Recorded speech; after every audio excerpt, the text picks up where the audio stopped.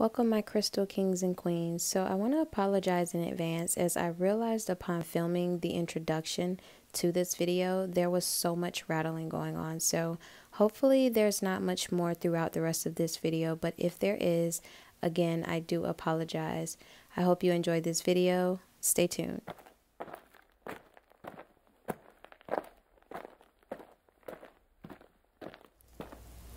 Welcome back to my channel, you guys. So today I'm doing a quick video on crystal cleansing. I hope this really helps some of you because I know there are a few of us who are unsure about proper ways to go about cleansing a crystal. There is no wrong or right way, so whatever resonates with you, then go for that. It's important that we do make sure our crystals are free from any energetic residue.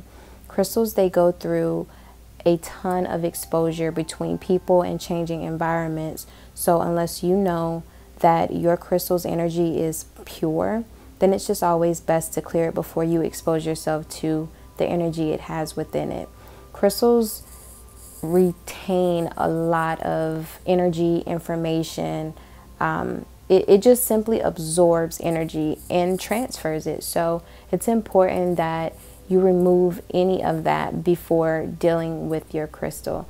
Those energies not necessarily have to be positive, bad, good, negative, what have you, but you want to make sure when you're connecting with your crystal that you are connecting with it on a 100% fresh and natural level in its natural state so that it can work its best for you. So I really hope you enjoyed this video. I hope it helps someone. And if you are new to the channel, welcome. If you have been subscribed to me, thank you so much for joining me again and supporting me. Also, please don't forget to like, share, and subscribe.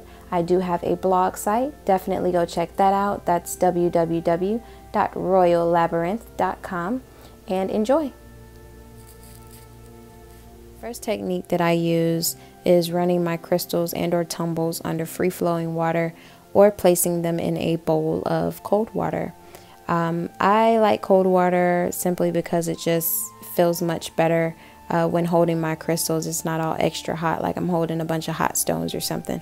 So if you find that placing your crystals in a bowl of cold water or hot water is easiest and most convenient for you, then go for that. I usually like to sit my crystals next to my workstation while I'm just doing my homework, or sit it under my Live, Laugh, Love lamp and just kind of watch the water glisten off of the crystals while they're in there. But to each his own. I just kind of choose to do this as my first and most simplest form of cleansing.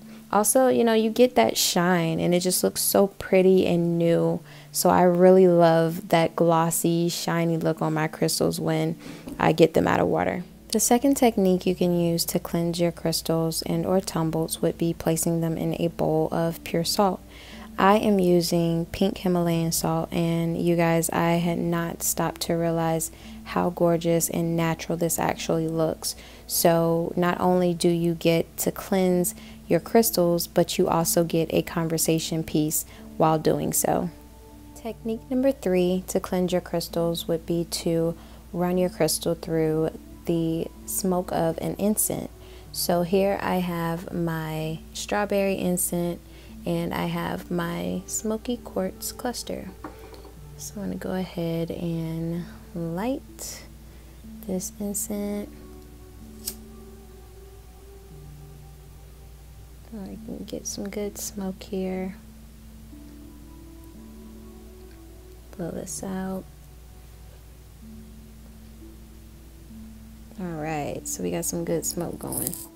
Okay, so just run this through the smoke.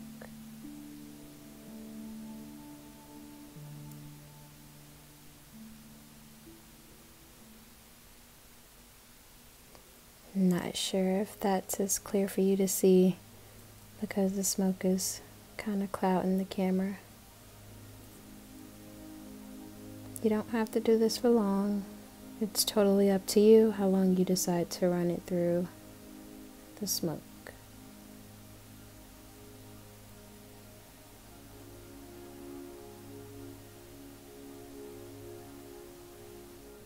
The next technique we have is running your crystal through Palo Santo. So I'm going to go ahead and turn this around and light this.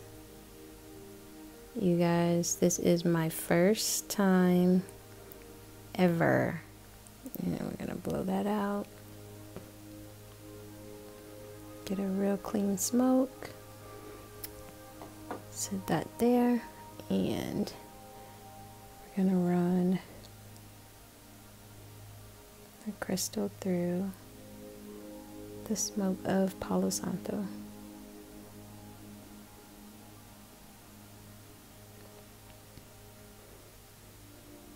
Now, Palo Santo has a very interesting smell.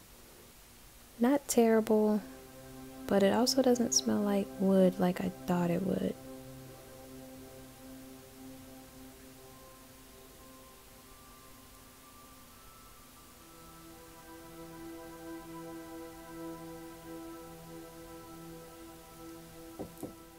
Last but not least of the million ways to cleanse your crystal is through the use of sage. So I'm going to go ahead and light my sage here.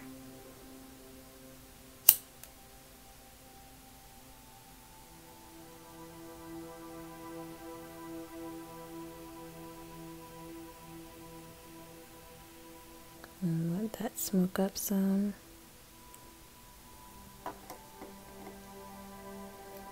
And then take my crystal and just let it sit over the sage.